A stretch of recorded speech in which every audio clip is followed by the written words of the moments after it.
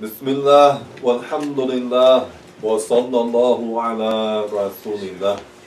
Inshallah, today we're going to continue and complete our lecture on the famous scholar of the Sunni Creed. His name was Al-Ashari.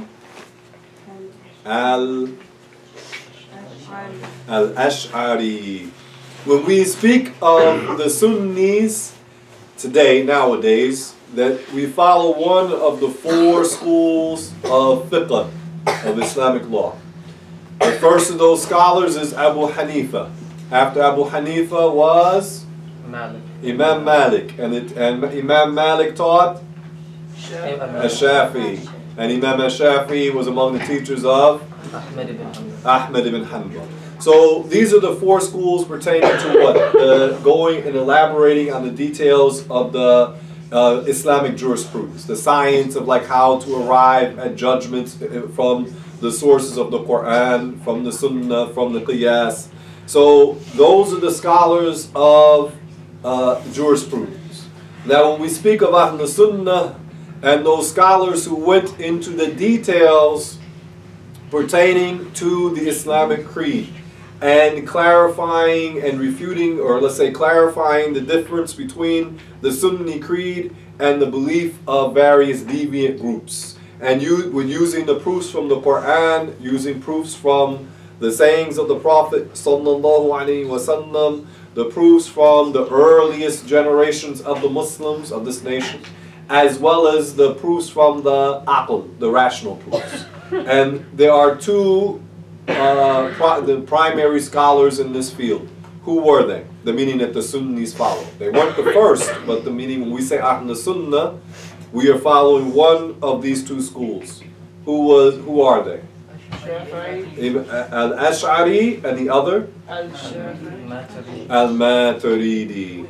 Now, in terms of the difference, the core is the same belief. The belief is what? The same. There's only one belief, or true belief about Allah subhanahu wa ta'ala. Okay? But like in certain cases, how they elaborated on the details, some of the terminology was different, and some finer points, there were some differences. But in general, the belief is the same. There's one creator who has no beginning, who has no end, who is the creator of everything, who does not need or resemble anything. Is that clear? Yeah, so the belief is what? One belief, okay? But somehow the different terminology they use. Now, how did these two schools come about? Because of differences in summary, differences in geography. We said that Al-Maturidi, he was from what is today Uzbekistan region. And Al-Ashari, he was born in what? Iraq. He was born in Iraq, and he was born in Basra and lived a good deal of his life, and he died in Baghdad. And he died in the year 323 on the Western calendar, I believe. Now, Al-Ash'ari, he's very important because Baghdad at that time was the capital of the Muslim world, and it was the capital of knowledge in the world. So there were lots of different groups that were there. Lots of different ideas were floating around in the city of Baghdad. So there were deviant factions. So what did Al-Ash'ari do? And also Al-Maturidi. They systematized how to refute the different deviant groups. Okay? Different deviant ideas. So they gave a system. Like when you come here and you learn the creed. Isn't it like a formula? We say this, this, and this. If someone says that, then you tell them this. If they say this, you tell them that. Did you yourself go through all of the Quran and then go through all of the sayings of the Prophet sallallahu alaihi wasallam? No. Just like when you want to learn how to pray. Do you go to the Quran and do you go to the Hadith and you want the prayer, the invalidators of the prayer, the preconditions of the prayer? Did you do all of that on your own? No. What did the scholars, here we follow the Shafi'i school, they systematize, okay, this is what you need to do to pray. This is what the prayer consists of. These are the things you need to do before you can pray. These are the things that invalidate, for example, your wudu. These are the things that invalidate the prayer itself. So they systematize. And the same when we talk about the belief, These scholars put it in a very easy system so that we can what? Explain it. Is that clear? Okay. So we mentioned that Al-Ashari, he was under the influence of a deviant sect. Now, he did not believe in all of their bad beliefs, but he was under their influence. What sect was that? I hear a pin drop, maybe. Not figuratively speaking. The Mu'tazila sect. Okay, let's mention their very, very bad belief that they had, and their belief is blasphemy. This was among their blasphemous beliefs. Our belief as Muslims is that Allah Ta'ala is the Rabb, He's the owner, the Lord of everything, and He doesn't owe us anything. Allah is the owner of everything and doesn't owe us anything. Then we talked in our last lesson, we talked about our ability to see, our ability to hear. We did not give ourselves these attributes. These are gifts. Allah Ta'ala, ni'mah. This is a ni'mah to see, to hear. This is a ni'mah. These are ni'mah from Allah Subhanahu wa Ta'ala. Allah doesn't owe us anything. Aren't there some people who are born blind? Some become blind. Some people are born deaf. Some become deaf. Allah Ta'ala is not taking anything away from these people that they deserve. Allah Ta'ala is our owner and He does with us whatever He wills. Is this clear? Because our religion is based on submission. We submit to the Creator. Don't we say that He is Abdul so-and-so? Abdul Khaliq, Abdullah, Abdul Razzaq. Meaning He is the slave of the Creator. We call ourselves what? Slaves of God. We don't refer to ourselves as the offspring, the children of God. Allah Subhanahu wa Ta'ala doesn't have family members. Allah does not have a lineage. Allah does not have descendants because the Creator does not resemble the creations. Okay, lam yalid wa lam yulad. So this sect that Al-Ashari was originally influenced by, what was the name of that sect? Come on, guys. The Mu'tazila. Good, very good. The Mu'tazila. So this sect, they were not Muslims. They claimed to be Muslims, but they were not Muslims. Okay, we need to be clear because some people, they start to play with language. They did not believe as Muslims believe. In our first lesson today, we said Allah is one, and among the meanings is Allah is the one and only Creator. No one is the Creator except Allah. The Mu'tazila, this bad sect, they claimed that Allah is not the only Creator. So if someone says Allah is not the only Creator, we have to say that person is not a Muslim. He's a mushrik because he believes that he doesn't believe in one God. Because when we say God, we mean God the Creator. No one is the Creator except Allah. So among their bad beliefs, they said Allah Ta'ala is not the Creator of everything. And also they had another bad belief of theirs. They said Allah must do what is best for the people. And this is also blasphemy. Allah doesn't owe us anything. Allah doesn't owe us anything. He's not obligated. Allah is not obligated with anything. Okay? So they keep this in mind. Now let's mention a basic proof. We won't mention the proof that Al-Ashari mentioned when he, remember the debate? When he asked the guy, what was his name? The J guy? Al-Jubai, very good. When he debated Al-Jubai. So we won't go through that issue. Where there was the case of what? The boy, and there was the righteous Muslim man, and then there was the disbeliever. Okay? We'll mention a summary. What is a basic proof that to show that Allah Ta'ala is not obligated to do what is best for us? How do you refute that? Basic rational proof. Basic rational proof. You know? Did you hear this before? Okay, go ahead. If Allah did what was best for us... It was obligated. Say, if Allah were obligated. According to what these people are claiming. If that were so, then go ahead. If that were so, then we would all be in paradise. MashaAllah. Very good. See, these people, the Mu'tazila, they employed logic. Okay? But they started from false premises. From a false assumption. They started from the assumption that God is what? Obligated to do what is best for us.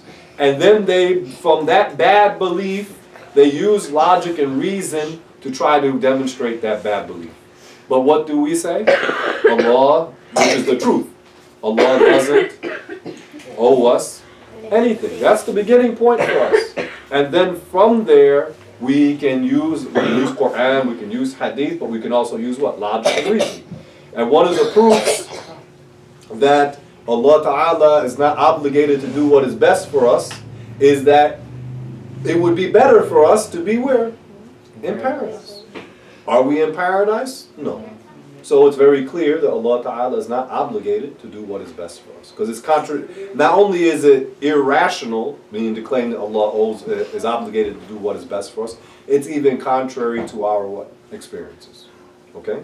So the Mu'tazila, and what happened with Al-Ashari, radiyallahu anhu, is that he saw the Prophet sallallahu alayhi wasallam in a dream, and the Prophet sallallahu alayhi wasallam told him to abandon the school of the Mu'tazila, and to refute them. And that's what he did. But he also addressed other types of deviant groups that were spread at that time. And Al-Ashari, his school became famous. And let's mention something here. That why do the Sunnis follow the Maturidi school or the Ash'ari school? Because their method of explaining the belief was so thorough that the scholars who came after them, they what? They followed their methodology. Okay? So this is why the Sunnis, the scholars, and we as common people following the scholars, that we follow their methodology of Al-Ash'ari or Al-Maturidi. Now, many of the Sunnis, the later Sunni scholars, they were followers of Al-Ash'ari. Among the most famous and greatest of the Sunni scholars was Abu Bakr ibn al-Baqillani. Al-Baqillani, he said, I will be in the best of levels of my knowledge if I can understand the words of Al-Ash'ari, meaning that his knowledge was so dense, okay? Because they were dealing with like what the arguments of the Mu'tazila, and they were going deep into like philosophical arguments. So you have to study the arguments of your opponent so you can what? Break them down. If you don't know what your opponent says, how are you going to be effectively, how can you effectively debate against them? You won't know. You don't know what they believe. Now, certain things you can hold on to the truth. You can speak the truth about the belief, but you won't be able to debate them in the most effective way unless you understand what they say and why they say it. You know, okay, well, they say this, this, and this, and this is the rationale. This is why they say what they say. So one of the accusations against us, meaning the real Sunnis, that come from the body-worshipping sect known as the Wahhabis. What is one of their accusations against us, Brother Ahmed Ibrahim? They say that we believe Allah is everywhere. Okay, that's a specific one. I was looking regarding this issue of what is the source of our methodology. They accuse us of being involved in... They say we're involved in philosophy. They say that we're involved in philosophy. This is not true. This is not true. We meaning our scholars, and we're following them, and we're using their arguments. So I say we here. That they studied the philosophers so they could what? Refute them. Is that clear? And our belief is not based in philosophy. Our belief is based in what? Quran and in the Sunnah. And we say that there's nothing in the teachings of the Quran and Sunnah, in particular we're talking about the creed, the belief in God. There's nothing in it that what contradicts itself. You see this? Or contradicts just the general judgment of reason. What is our belief? That there's one God, that there is one Creator. That the Creator existed before the creations. That the Creator doesn't need any of the creations. The belief that there's one God, is this mentioned in the Quran? Yes. Yes. The belief that Allah is the only Creator, is this mentioned in the Quran? Yes. The belief that Allah has no beginning or end, is this mentioned in the Quran? Yes. The belief that Allah doesn't need or resemble the creations, is this mentioned in the Quran? Yes. So this is not something that we just came up with an idea. Remember, what did the Mu'tazila do? They said that God has to do what is best for us. Where did they get that from? That's just something they came up with in their mind. Okay? When we mention our belief, it is from the Quran. But at the same time, our belief does not contradict the mind. You follow this, Brother Omar? To say that Allah is one. This is in the Quran. Allah has no beginning. This is in the Quran. Allah has no end. This is in the Quran. That Allah doesn't need or resemble the creations. All of this is in the what? It's in the Quran. But that, and let's say, and that belief does not contradict the mind. You see? As for the Wahhabis, what is their situation? The so-called Salafis. They have a bad belief that starts from the premise, whether they use the Quran or they use their mind first, but they would say it's from the Quran. They believe that Allah Ta'ala, well, let's say it is from a premise, a faulty premise, that which is not in the Quran, that they say that you have to take all the verses of the Quran according to them literally. Huh? So if they do that, then what happens? They run into what? Contradiction. They run into contradictions. Okay? They start from a premise which is not in the Quran. The Quran tells us that there are muhkam verses and mutashabihat verses. Okay? There are verses that are to be taken in their most literal apparent sense, and then there are verses that are not to be taken in their most literal apparent sense. The Wahhabis ignored the fact that there are mutashabihat verses, or let's say of the mutashabihat verses, some of them, they insist that you take those verses literally. Now when they take those verses literally, what happens? They contradict let's say, well, they contradict the Quran because they'll tell you they don't use the intellect. So they'll say that Allah Ta'ala is literally situated most high, in the highest location. But then at night they say He descends to the lowest heaven. So the lowest heaven is way below the ceiling of paradise and what's above paradise, right? Yeah. So above paradise is one location. The first heaven is what? Another location. The first heaven is far beneath what? The ceiling of paradise. Okay? So what are they saying? They're saying Allah is in the first heaven, but at the same time, which is beneath what? Al-Jannah, and beneath and among the lowest of the seven heavens. They're saying He's beneath the arsh, beneath the heavens, or in the lowest heaven, but at the same time He's above the arsh. This is a what? Or they'll say that no, He's not above the arsh at that time, he's beneath it, but then at the same time they'll say He's above everything, which is still the same. Do you follow me? So this is a contradiction. They're saying He's most high literally, but then He's beneath other things. This is a contradiction. And it also contradicts the judgment of the mind, because we know rationally, it's mentioned in the Quran, it's mentioned by the Prophet sallallahu alaihi wasallam, that Allah existed before the creations. The last lesson, then we say Allah existed before there was no up or down, right or left, front or back. Allah existed and there were no directions. There was no time, there was no place. So we know that since Allah existed before the creations, Allah Ta'ala is not in a direction. This is our belief. Okay? It is from the basis as the Quran, but it doesn't contradict the what? Intellect. For the Wahhabis who accuse us of philosophy, they say that because if you use your mind, what is a person going to see in the belief of the Wahhabis? He's going to see what? Is it going to be consistent? It's going to contain contradictions. So in order to avoid running into contradictions, they'll tell you, well, talking like that, meaning using rational proofs, or just following the line of what they claim. If you believe this, this, and this, well, it leads to this. They'll tell you, well, that's philosophy. Because they know in reality what they're saying is what? Absurd. Okay? So our use of the rational proofs is not philosophy. It is demonstrating that the truth does not contradict itself. How do you know something's true? Because it doesn't what? Contradict itself. So they're saying, well, something can be true while at the same time it is contradictory. This shows you, because they know that their belief doesn't make any sense. Okay, so let's go back. We mentioned about Imam al-Baqillani, and he said that he's at his best when he can understand the talk of Al-Ashari, because he was so brilliant. So who was Al-Baqillani? There's a nice story about him Rahimahullah ta'ala. Al-Baqillani, like we said, he was one of the most prominent scholars of the followers of Abu Hassan al-Ashari. He was known as the judge. When you say the judge, who is it? Al-Baqillani. Like if you don't say the judge so-and-so. This is to show what? His fame and his reputation.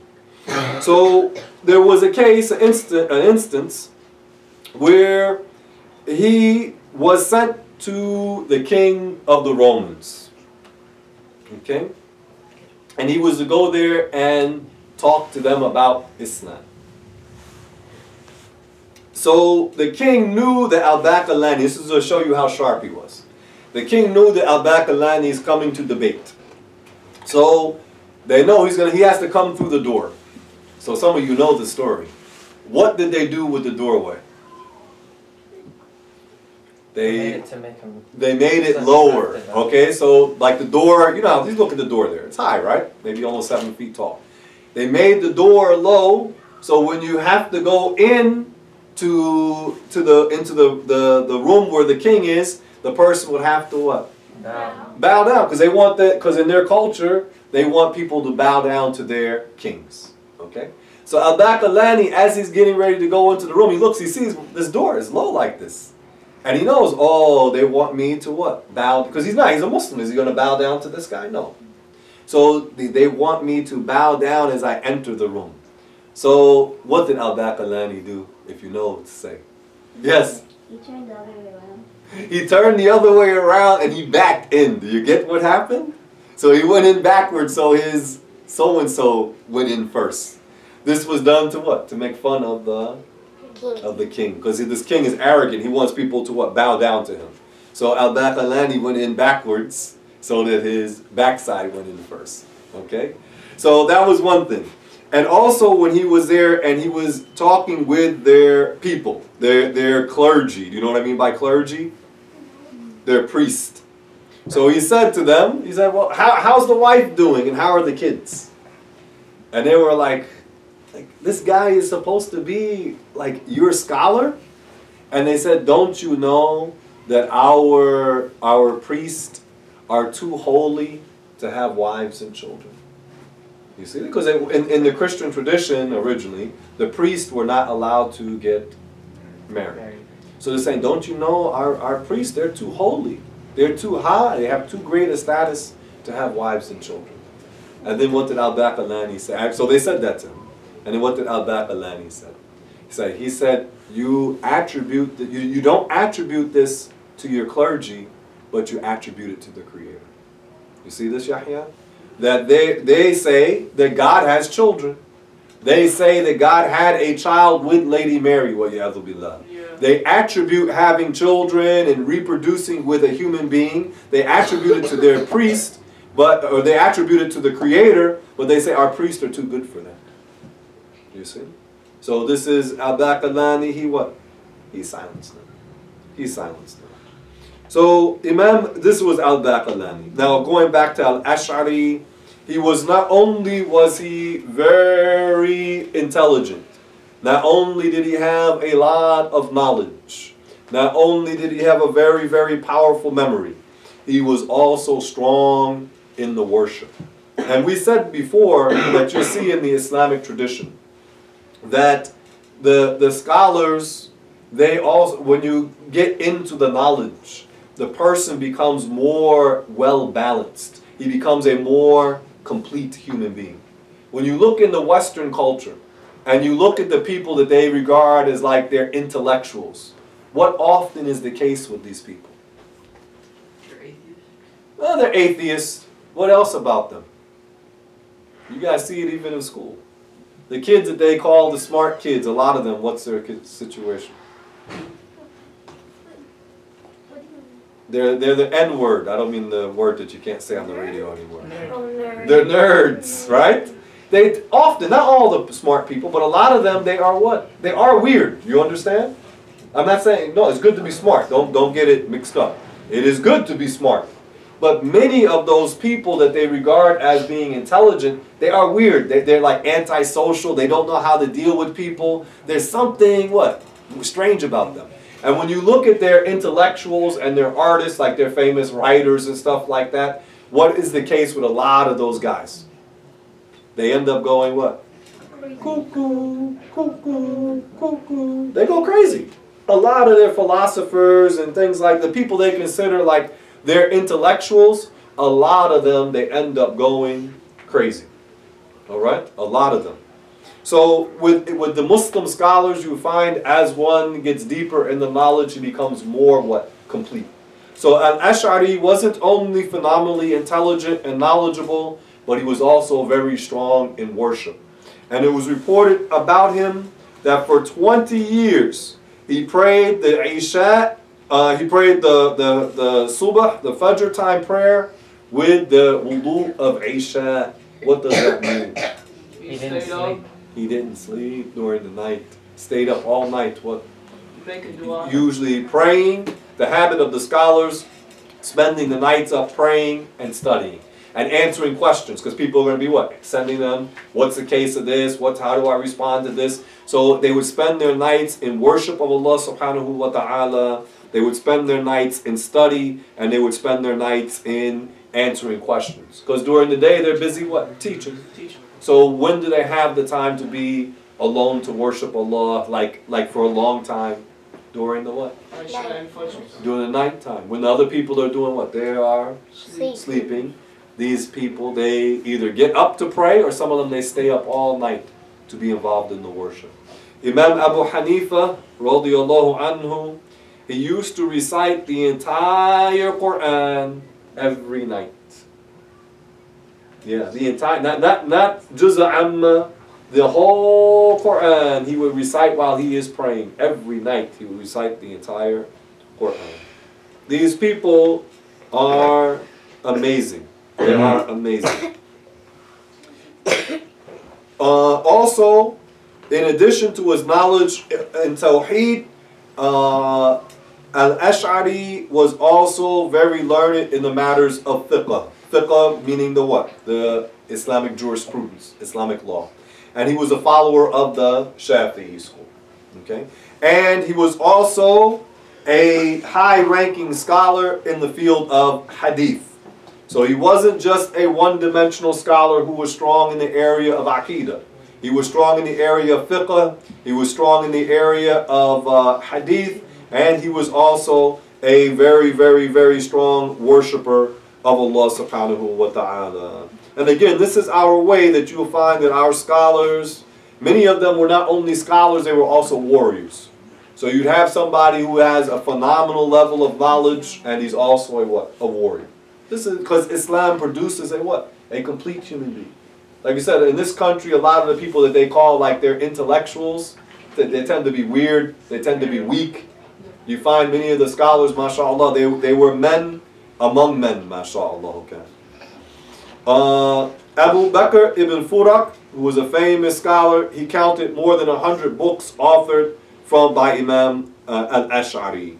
And Imam Al-Juwayni, the Imam of the Haramain, the two holy sanctuaries of Mecca and Medina, he said that there were more than 200 books from Al-Ash'ari, including an interpretation of the Quran, a commentary of the Quran, which was 200 volumes. How many volumes? 200. 200. So, that was the other thing. At night, they're also going to be up at night doing what? Writing books. Yeah, that was another practice of the scholars. So Al-Ash'ari, when we talk about him, he is the Imam, one of the Imams of Ahl Sunnah, one of the leading Imams of Ahl Sunnah in the Creed. So we said there's Al-Ash'ari, and who was the other scholar of the Creed? Al-Maturidi. Okay, now let's talk in brief. Where do these scholars, where are they dominant? Does anybody remember? The Ash'aris. Where would you find the Ash'aris? Or if you say like, I want to know, well, this guy, he's an Ash'ari. Well, if we say the Ash'aris, where would you find them? Where would you find them? Historically, till today. Who are the people who follow the Ash'ari school? What regions of the Muslim world? Let me put it that way. Is it the Arab world? You said the where? The Arab world, like the Yeah, that kind of works, but I'd rather do it by country. But that kind of works. So he said, okay, I'll go that way. The Arab countries, but not all of them. See, that's why. Like where? Asham, Lebanon, Syria, Jordan, the people of that region, you'll find predominantly Ash'aris. Across North Africa, you're going to find Ash'aris. West Africa itself, Ash'aris. East Africa, Ash'aris. So you could say, in general, the Sunnis of Africa are the Ash'aris. Okay, in general. Now there are some populations of the Indo-Pakistani community, that's a little bit different. But in general, the Muslims of Africa are Ash'aris. The people who follow the school of Imam Malik, they usually are Ash'aris. And the Ash'aris are usually found in Africa. I mean, the Malikis are usually found in North Africa and West Africa. Also, I know in Sudan also. Okay. Now, the people of East Africa, in terms of madhab, of fiqh, what do they follow? They follow the Shafi'i school. So, North Africa, West Africa, they follow in fiqh, in Islamic law, they follow the Maliki school. East Africa, the Shafi'i school. So, like Tanzania, the Swahili coast, that region, the Ethiopia, Eritrea, Somalia, those people follow the Shafi'i school. Also Egypt. Okay? Where else do you find the Shafi'is and the Ash'aris? Where else would you find them in the Muslim world? Iraq. Where else? Turkey. Not so much. To the far east lands of the Muslim world. No. Indonesia? Indonesia, that part there. Indonesia, what else? Malaysia, Singapore, the Philippines. The people in that region are also Ash'aris, also the people of Yemen, okay? The Sunnis of Yemen. And where would you find the Maturidis?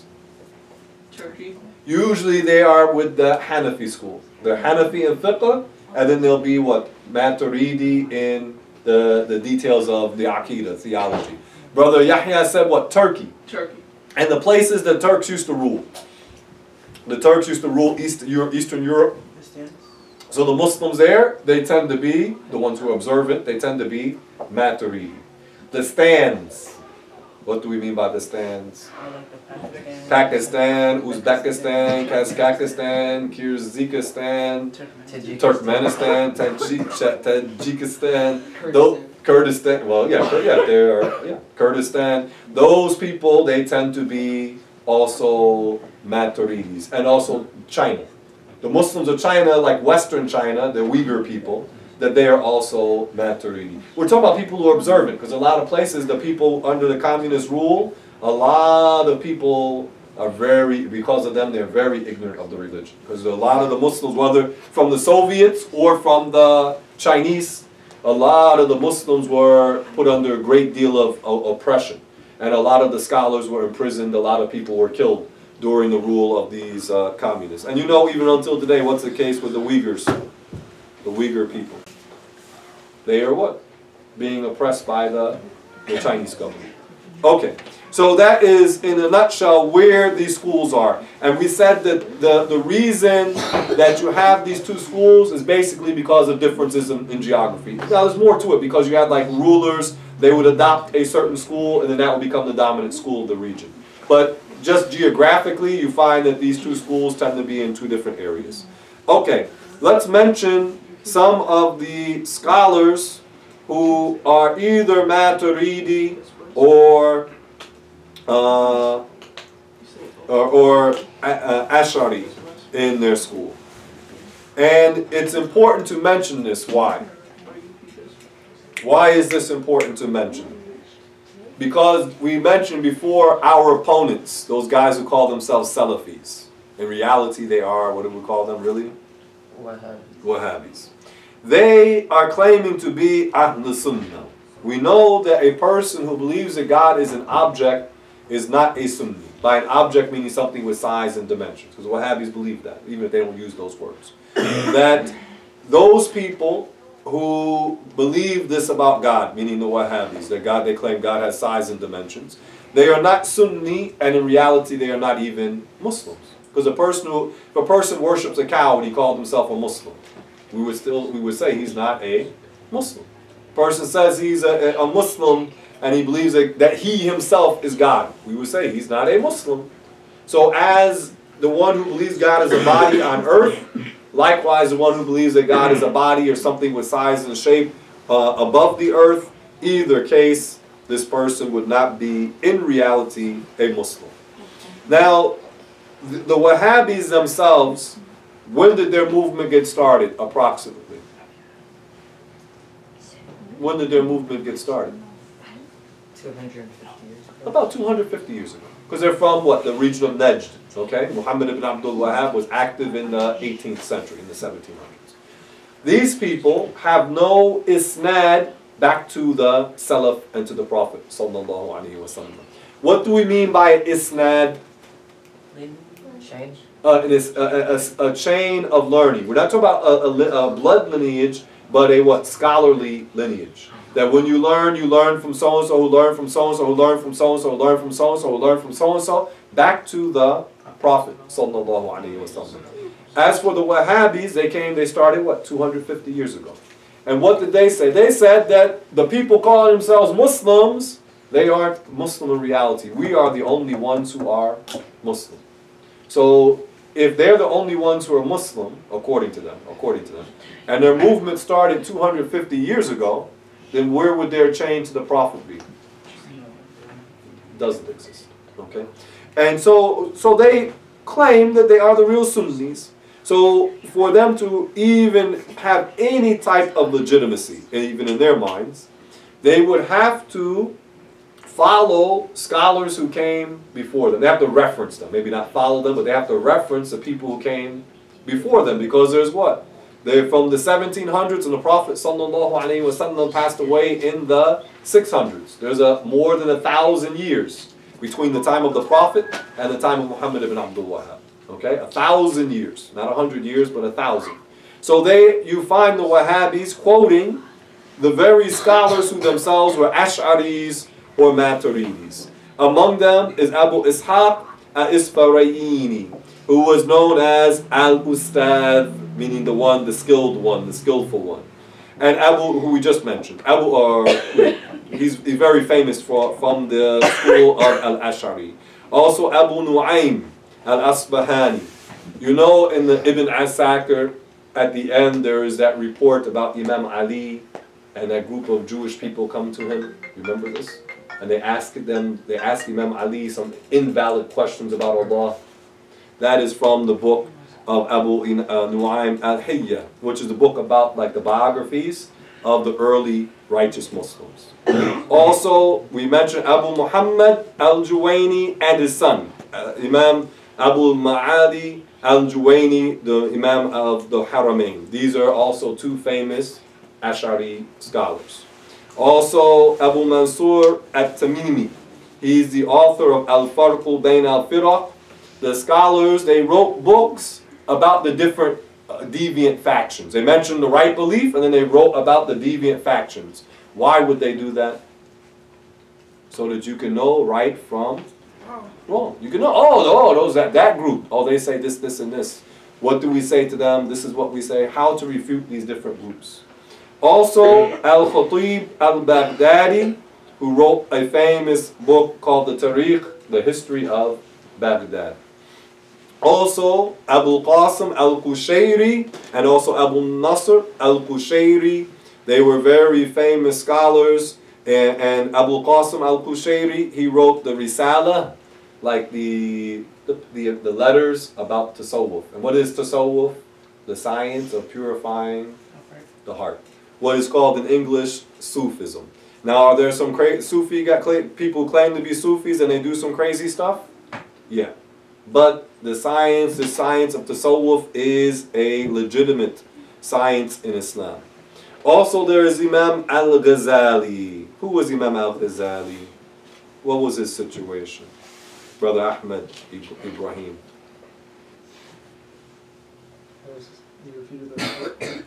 He refuted the philosophers. He refuted the philosophers. He is very famous. He was a scholar in Baghdad. And then he had a spiritual crisis. What happened? His tongue froze. What do we mean by that? He wasn't able to talk. Why was that? It's a spiritual malady, meaning it's something wrong in the heart. He was brilliant. He was a genius. A lot of these people, they were geniuses. Don't you hear about geniuses? But these were not geniuses like these weird people. These were geniuses who were obedient to Allah subhanahu wa ta'ala.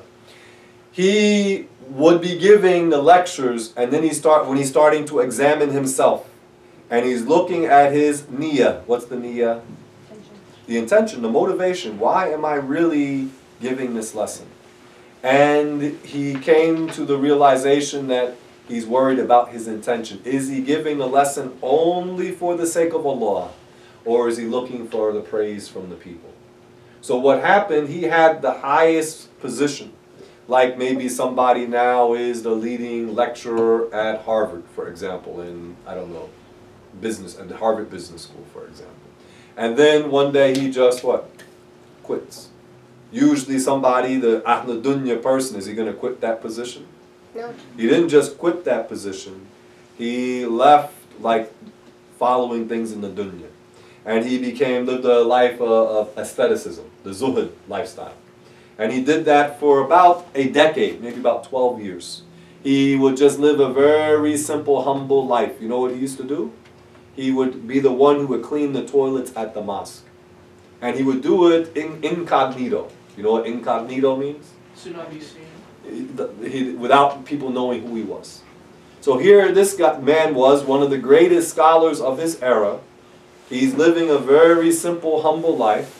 And what's he doing at the mosque? He's cleaning the what? Toilet. And the toilets in the old days are not like our French toilets with water in them. Who's been to the old countries and seen those toilets? Yeah. So here, one of the greatest scholars who had one of the highest positions in the whole Islamic world, scholarly positions, he's now doing what? Cleaning the toilets. In one occasion, some people were discussing a religious case. And they just see this guy, they're looking at him just, he's a guy. Comes to the mosque, does his thing. And they were discussing a religious case, and somebody made a mistake. So he corrected them. And then they realized this must be Al-Ghazali. Because back then you didn't have Facebook, you didn't have what, photo ID, right? They realized who would know the answer to this question? It had to be somebody with a lot of what? Knowledge. And when they found out who he was, what did he do? He left. Because he didn't want the people to know His identity. Why? Because he wants to spend his time with real sincerity worshiping Allah Ta'ala. You see this? With real sincerity. A lot of times a person will get knowledge. And then what happens? He gets what? Look at me. I'm the scholar. He gets what? Arrogant. And then he starts doing the good deeds but with the wrong intention. Okay. So Al-Ghazali, after he spent about a decade just living a very, very humble life, he sees that the religion is under attack. And what's one of the rules in the religion? To order the good and to forbid the evil. And he knows about himself, not out of arrogance, he knows about himself that he's qualified to deal with these different issues. People confused, you have people like we mentioned about Sufis, right? There were people who claimed to be Sufis, but they were misguided. Then there were other people saying that Sufism shouldn't exist at all. Okay? So there were other people, as we mentioned, about the philosophers and other things. There were different stages of his life, but just in general, there was lots of controversy.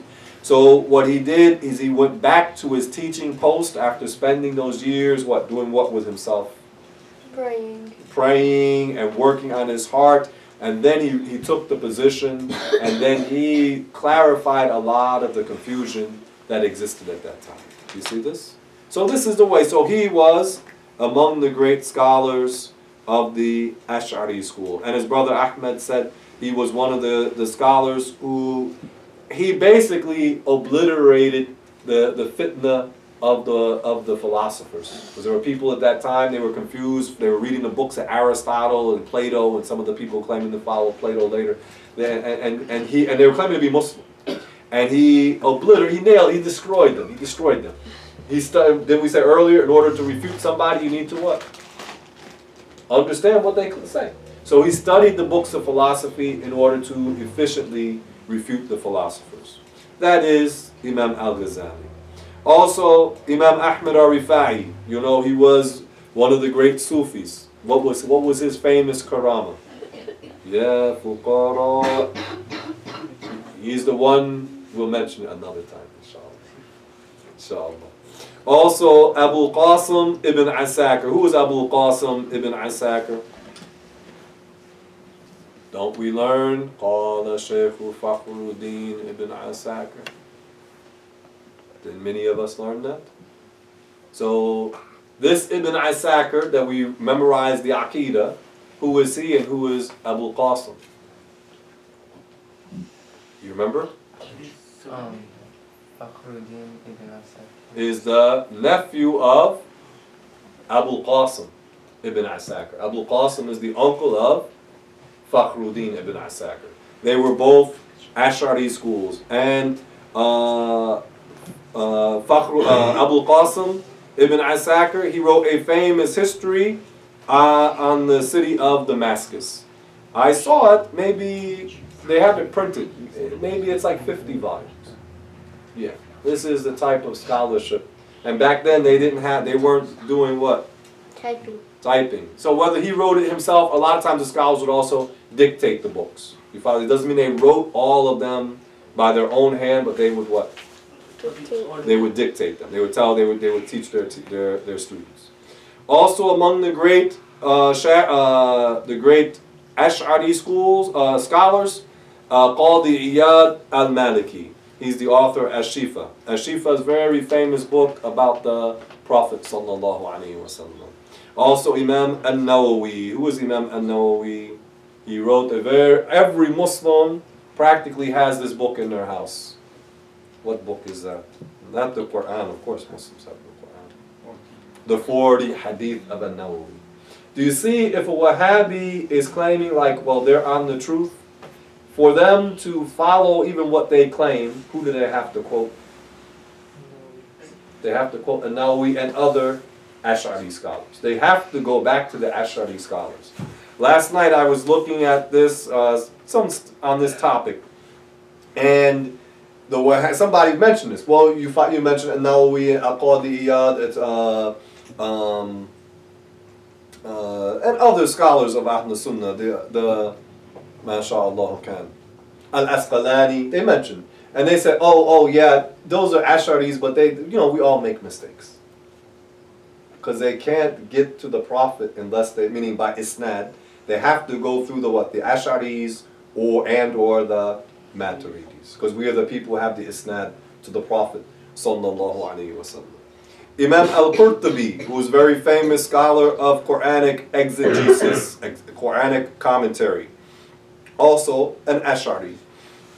The judge, Ibn Daqiq al-Eid, also an Ash'ari.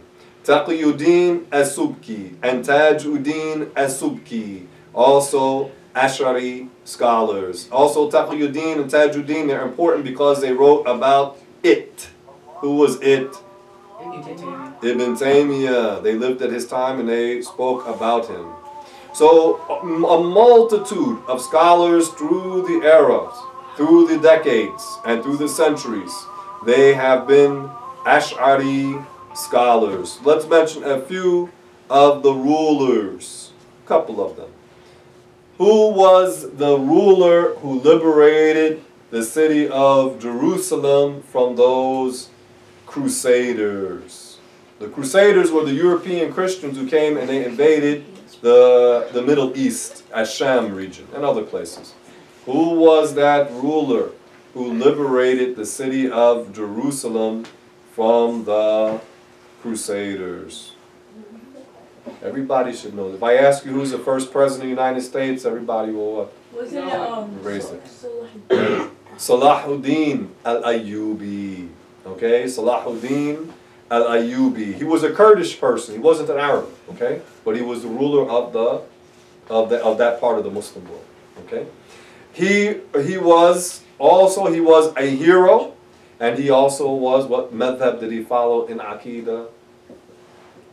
The Ash'ari school. Okay, Salahuddin, what he did, and he was very smart, because at that time there was fitna from the Crusaders and also from the so-called Fatimids. Who were the Fatimids? Extremist Shia sect. They claimed that God was a man. There's an extreme Shi'i sect. Ismaili. Like we talked about in the lecture, we mentioned the assassins. Okay? They are connected. The Fatimids, so-called Fatimids, and the assassins, they were among the extreme, among the Sevener Shi'i sect. So Salahuddin al-Ayyubi, what did he do? We said in our first lesson today, what makes the Muslim strong? To learn the what? The right belief. This is what gives us our what? Strength. To learn the right belief. To know really and understand the truth about the oneness of Allah subhanahu wa ta'ala. So Salahuddin, what he knew, in order to get us united, to what? To repel the Crusaders and to stop these extremist Shi'i. What did he do? Strengthen the Muslims, the Sunnis, on the what? The right belief. So what he did is he had a creed that was given to him by Ibn Hibba al-Makki, who was also himself a what? An Ashari scholar. That after the Subh prayer, they would recite this creed from the minarets. So this is the way people communicated back then. Okay. So and this creed mentions the creed of the Ahl Sunnah. In that creed of Ibn Hibba al-Makki, it mentions explicitly that Allah exists without being in a place. Okay? So this was the creed to strengthen and unite the Muslims, teach the people the proper belief. Salahuddin al-Ayyubi, even though he was a renowned warrior, he would take the time out each day to teach his small children the right creed. So although he was busy as a leader, as a frontline warrior, he also was involved in teaching his children. Also among the people who followed our methodology, the real methodology of Ahl Sunnah, he was a Maturidi, Muhammad al-Fatih. He was a Hanafi and a Maturidi. The Prophet, what was Muhammad al-Fatih famous for? Al-Fatih means the liberator, the opener. What was he famous for? He opened the city of Constantinople. The Prophet ﷺ said that the one who liberates the city of Constantinople will be a righteous person, and his army will be a righteous army. And who opened it? Muhammad al-Fatih. And what was he? He was a Maturidi. Okay, meaning like us, meaning Ashari Maturidi. So the Prophet ﷺ said 800 years before it happened that the city of Constantinople will be opened, and it will be opened, liberated by a righteous man, and that righteous man was a Maturidi. He wasn't a Wahhabi, he wasn't following Ibn Taymiyyah, he was following Abu Hassan Al-Ashari / Abu Mansur Al-Maturidi. So this is our way. These are our people, and when you look throughout the history from generation to generation to generation, what do you find the vast majority of the people who claim to be Sunni, what are they following? Either the Ash'ari school or the Maturidi school. And if somebody tries to tell you otherwise, like there's a character here in this city who's trying to confuse people, now you know otherwise. That Ahl Sunnah, we follow this methodology of explaining the creed, clarifying the matters of the creed, using the method of either Abu Hassan al-Ash'ari or Abu Mansur al-Maturidi. Walhamdulillah wa sallallahu ala rasulillah.